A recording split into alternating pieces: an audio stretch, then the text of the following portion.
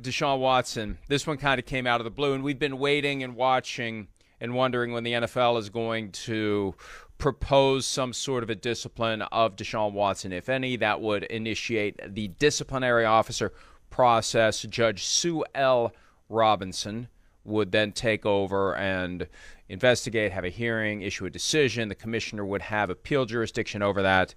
We're waiting for that to start. It's going to take some time. The sooner it starts, the sooner it ends, the sooner everyone knows whether or not Deshaun Watson will miss any, some, or all of the 2022 season. While we wait for that, something that we didn't know we were waiting for, 23rd lawsuit filed yesterday against Deshaun Watson, alleging sexual misconduct during massage therapy sessions. This seems to be someone that they anticipated would potentially sue and hadn't. According to the lawsuit, the plaintiff claims that she decided to proceed after watching the feature last week on Real Sports with Brian Gumbel on HBO, interviewed a couple of the individuals who are suing Deshaun Watson, presented both sides of it, made some arguments, had some information, etc.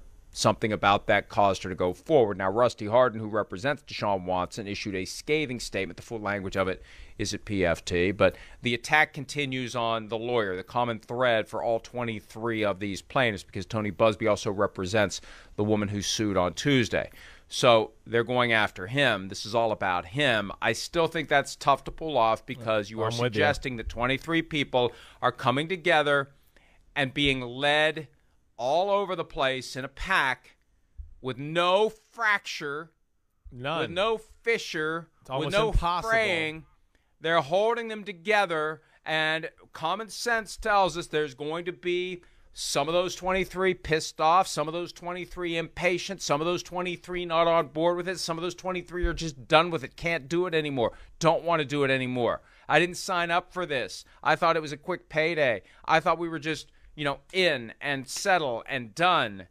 None of that. There's none of that that's come to light. And if you're going to go after Tony Busby and try to bring down all 23 cases by targeting him, Chris, you would expect that Rusty Hardin's people would find something along those lines. The fact that we haven't heard that makes me think that they haven't found it. I doubt that they haven't tried.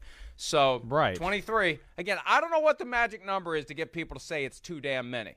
It's somewhere between 1 and 23. It was somewhere between 1 and 22.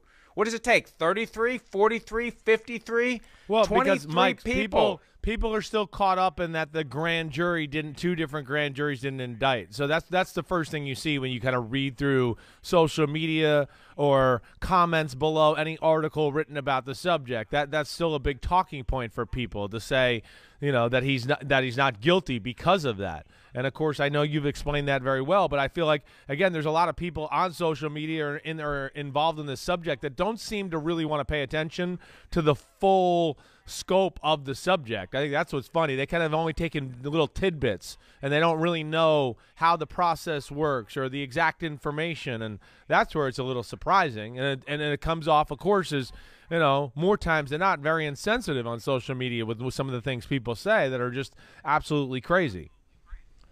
The problem, too, is, like everything else in our current society, we go into our corners, our camps, our tribes, and we hunker down and we say whatever we have to say to advance the interests of whoever's side we're on, regardless of whether or not there's facts. First thing I see yesterday, and it's not a surprise, the responses to the tweet that we post with the story at PFT, money grab. How do you know it's a money grab? How do you know? You can't just assume it's a money grab. Yeah, that's what I mean. Right. You can't assume that it's valid or invalid just based upon the existence of the lawsuit. But the existence of the lawsuit forces Deshaun Watson to deal with it. Now there are 23 of them. And the grand jury argument, that's something that Rusty Hardin made in a podcast appearance with Gabe Feldman last week. The idea that, hey, if the grand jury decided not to indict, that means the grand jury found there isn't even probable cause to believe that these crimes happened, so there were no crimes. There should be no punishment.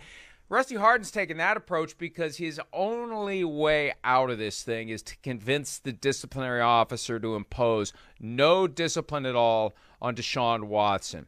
If she imposes no discipline at all, the hands of Roger Goodell become bound. He cannot at that point do anything to Deshaun Watson on appeal. That's the only way a guy avoids the commissioner having final say. You know, they tried to set up a process that looks independent, and it kind of does.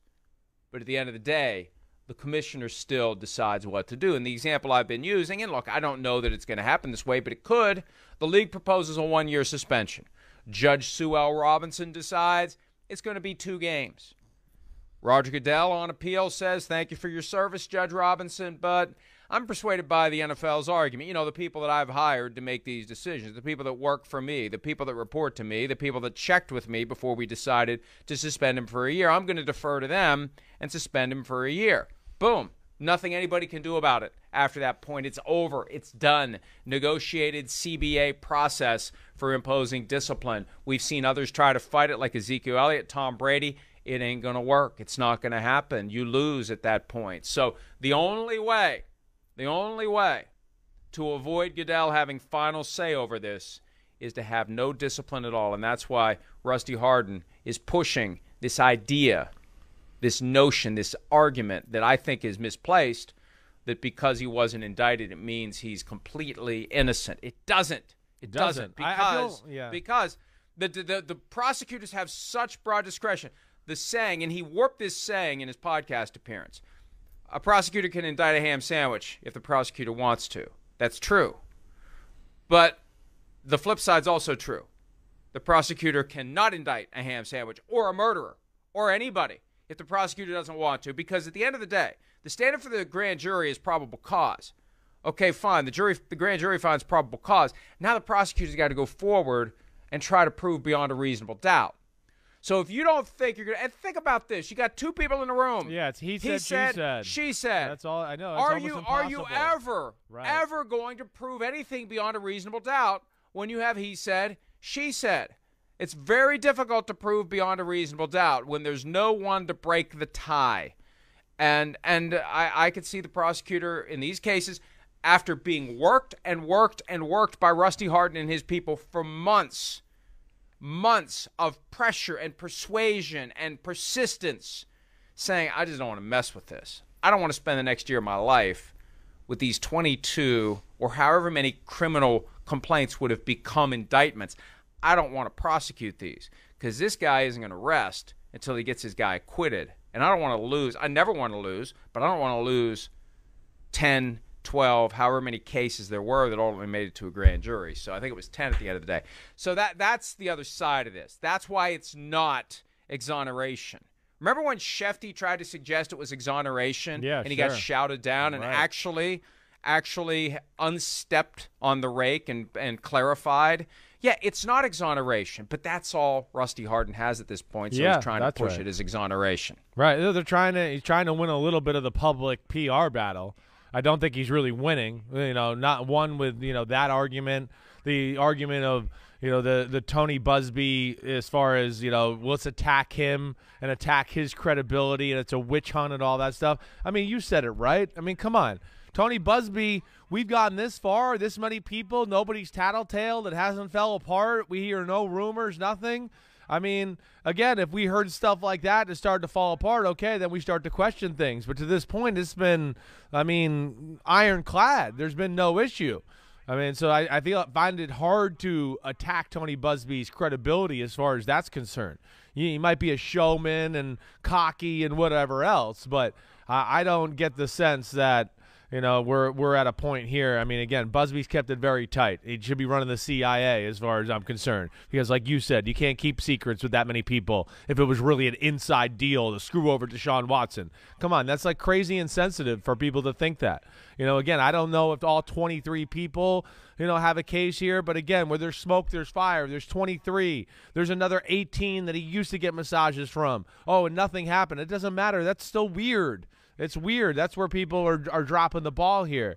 And then, for people to think, HBO did this, and now we have another lawsuit. I mean, come on.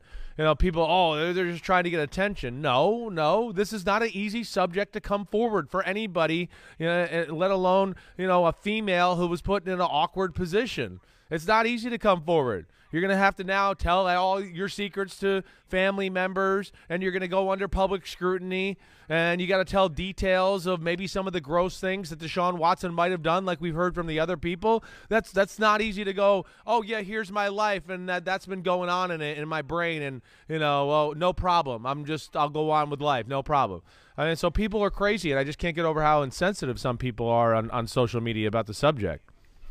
And this is court of public opinion type stuff. Rusty Hardin has said not that long ago that he's trying not to engage in the court of public opinion. Well, of course you are. You have to.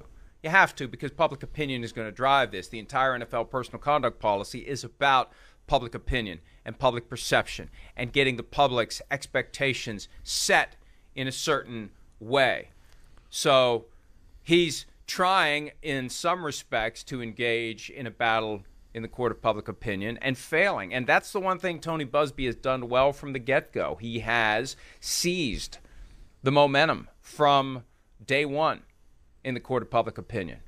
And look, it's 23 people. I keep coming back to that. And that question was posed to one of the lawyers, Leah Graham, last week by Soledad O'Brien. Why do we believe one over, at the time, 22, now 23? And the answer was it's all about Buzbee. Buzbee wants to enhance his social media following and get on TV shows like this. And I just think the average person is not going to buy that.